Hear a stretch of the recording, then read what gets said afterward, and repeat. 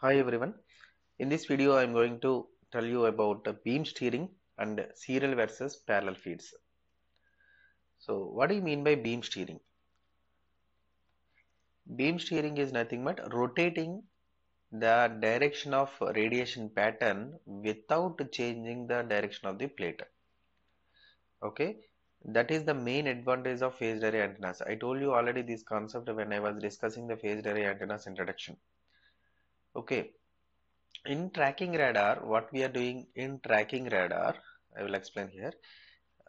In tracking radar,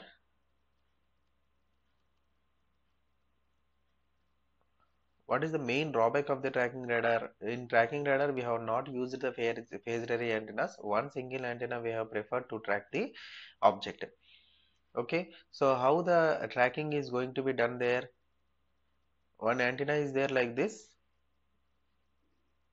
Okay, and if this antenna is fixed and one target is moving either in this direction or in this direction, until in the vicinity of this plate are nothing but antenna, the target can be identified by the radar system.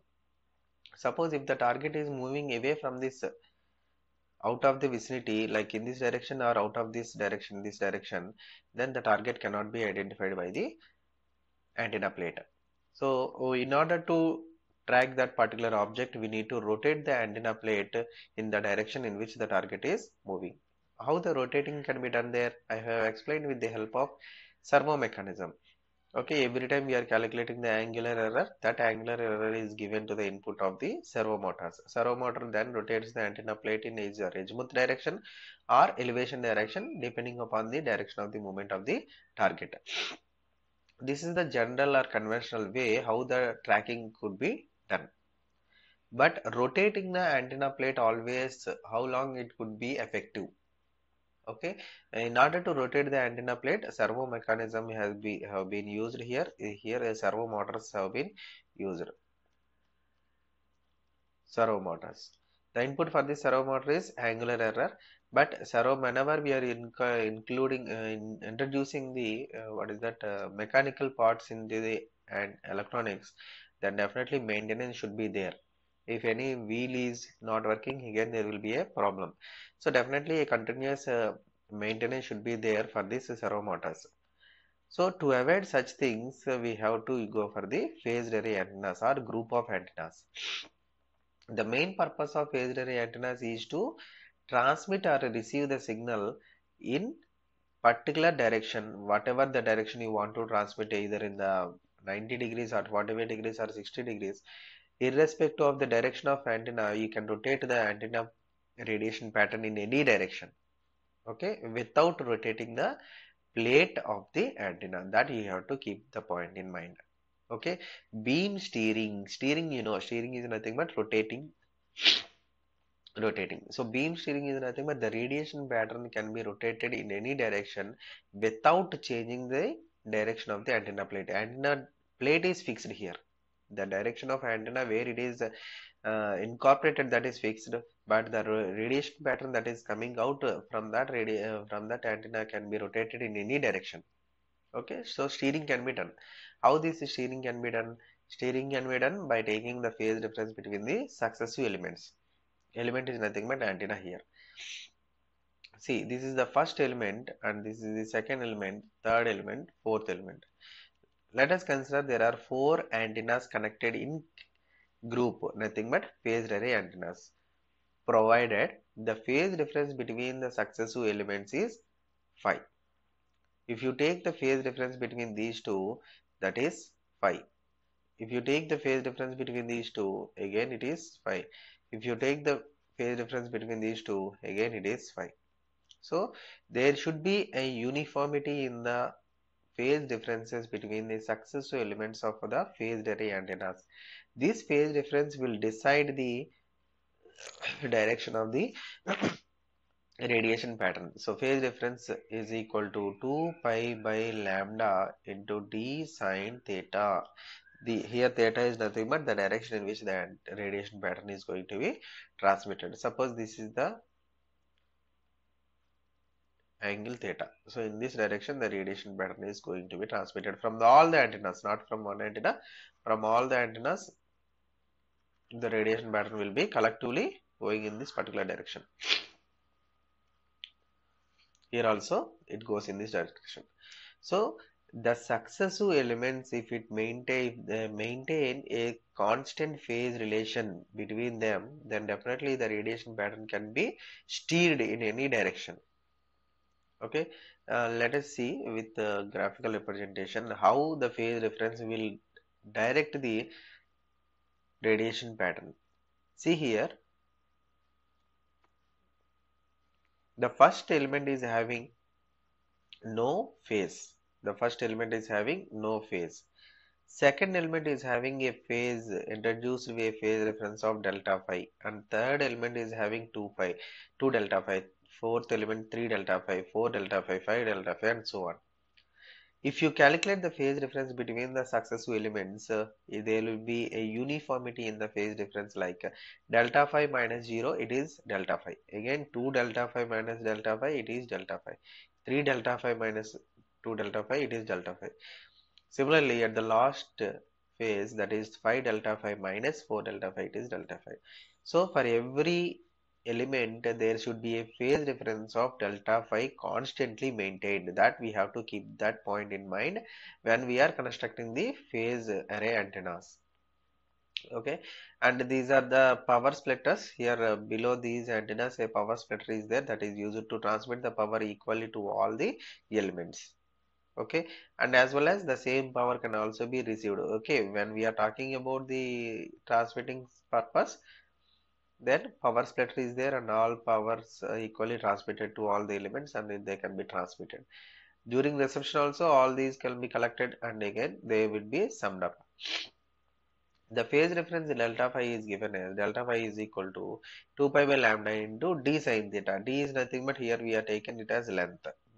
Okay, distance between the elements. See here, it is indicated distance between the elements.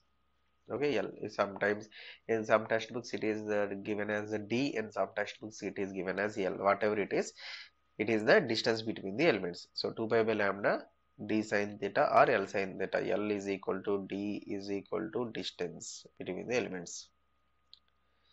Distance between the elements. Element is nothing but antenna here.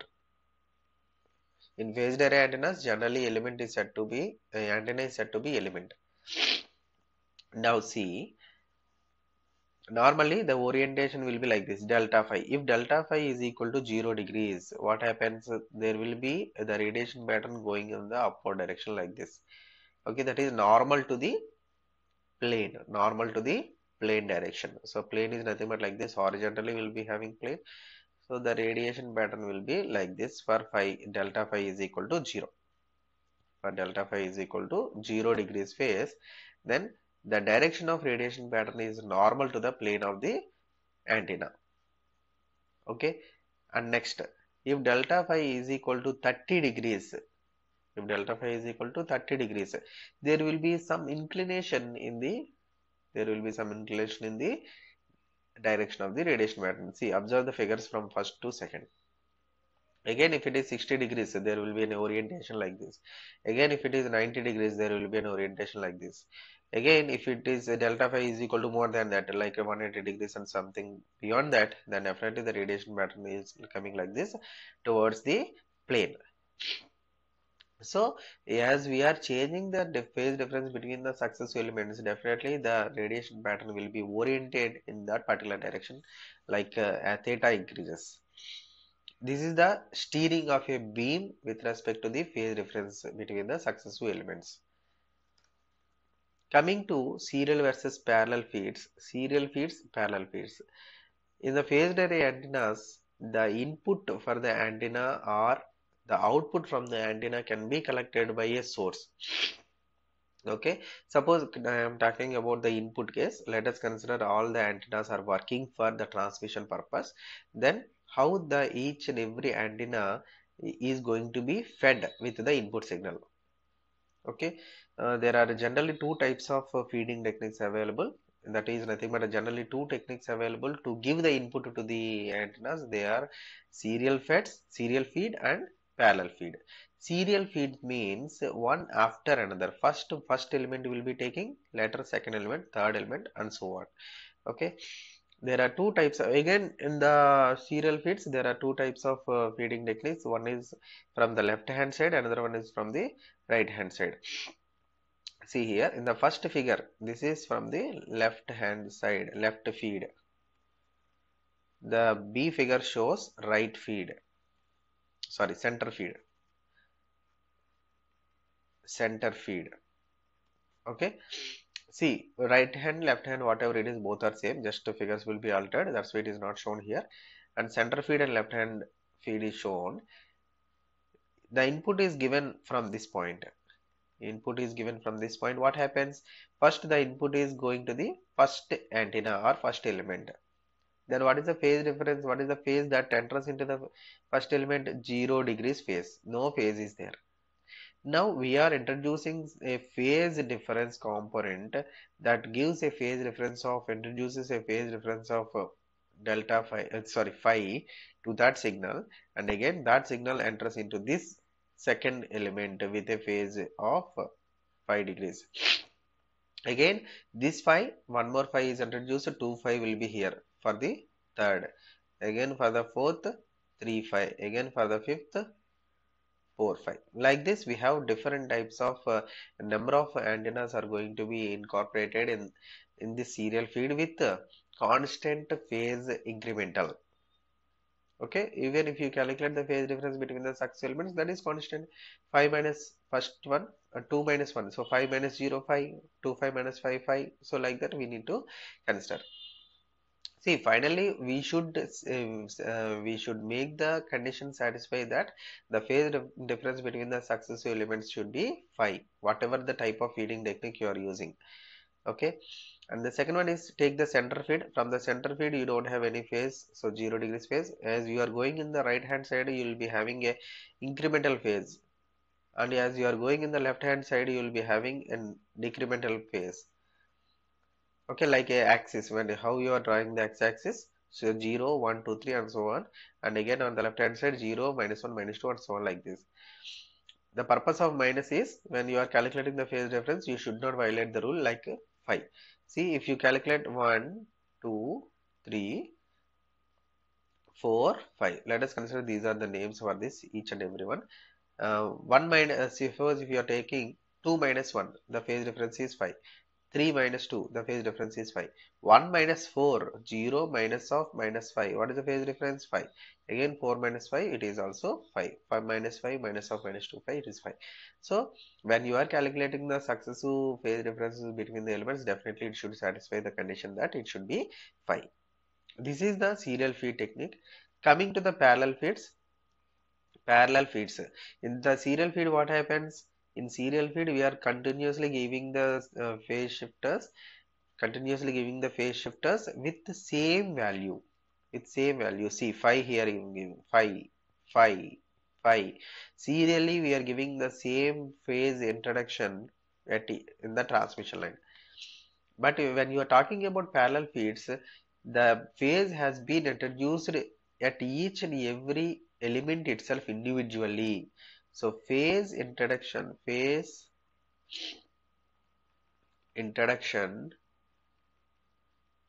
done individually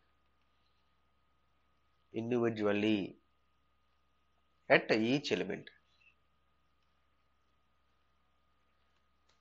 Okay, see the input is giving here, that input passes through this one. First, what is the phase here? Now, what is the phase that the first element is having? 5.